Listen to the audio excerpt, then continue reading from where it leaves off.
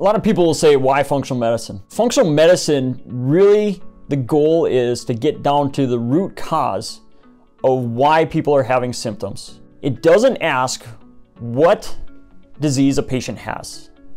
What it asks is what patient has what disease and why do they have that disease? Conventional medicine is amazing at treating acute illness. They're amazing at surgical interventions. They're amazing at saving people's lives. If I get run over by a bus, don't take me to a functional medicine doctor. But if I have chronic disease and all I'm being offered is pharmaceuticals and I'm not seeing resolution of my symptoms, there's a deeper problem going on. Traditional medicine, unfortunately, is totally based on the acute care model. What they're doing is they're applying the pill for an ill philosophy. What functional medicine does is it steps back and says, okay, what kind of history does this person have?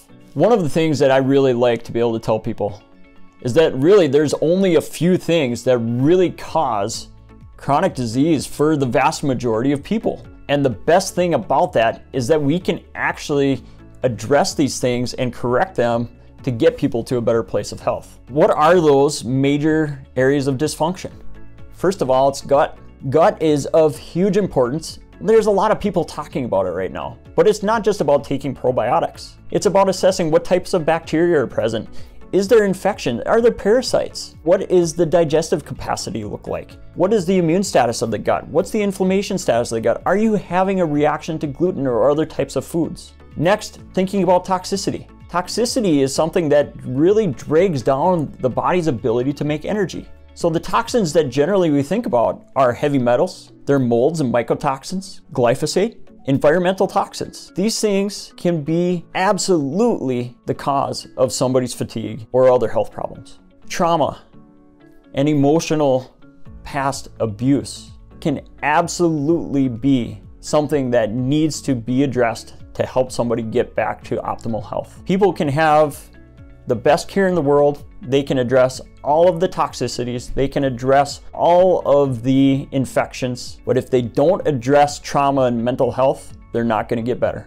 Next, tick-borne illnesses. These things get missed so many times, and so many people have ongoing symptoms from something that occurred many years ago, and they may have not had any symptoms for a long time.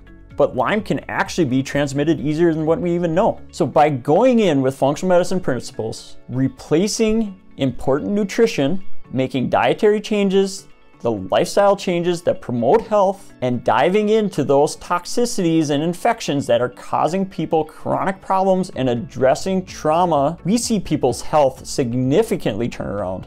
And many of those symptoms turn around, and the immune system now can get back in balance, and people's health will return, and they can get to a place where they can really experience healing.